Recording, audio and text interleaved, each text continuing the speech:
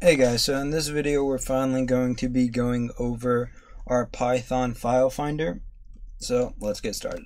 We're going to import OS and we're going to create a function called find, pass in two parameters, the name and the path, which is going to be the name of the file and the path we want to start from. And then we're going to go ahead and create a variable called result, and it's going to have an empty list. We're going to then create a for loop for root, dirs, and files in os.walk path if name in files result.append os.path.join root and name. Return result. And then we're going to go ahead and print that out. We're going to call our function. I created a example text. We're going to go ahead and start from the C directory, and it's going to go look for it. Now let me explain this a little bit because it may be confusing. So os.walk, os is just the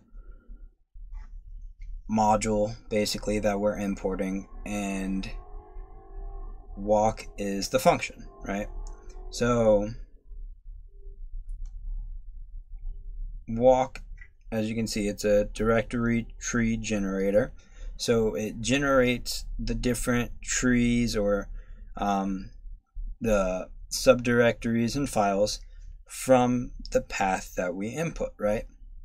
And so what this for loop does is it does our starting point, our subdirectories, and all of the files inside of our hard drive, and it loops through all of them until, right, we go to the if statement, which it checks every single time it loops, the for loop loops through, right? So when name is in files, it appends it to our result list, and then we return it. If it doesn't find it, it doesn't do it, and the result list will stay empty. So let's go ahead and run that, and depending on your starting point and how far your file is, it may take longer, but we'll go ahead and give this a couple minutes to run.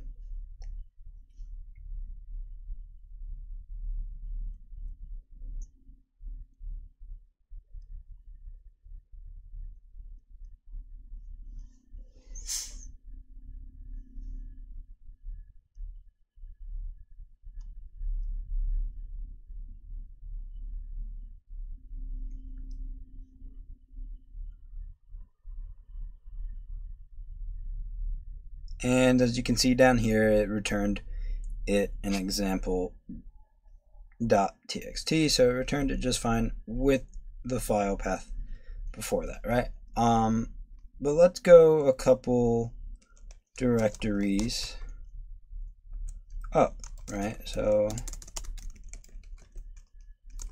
let's go to the desktop,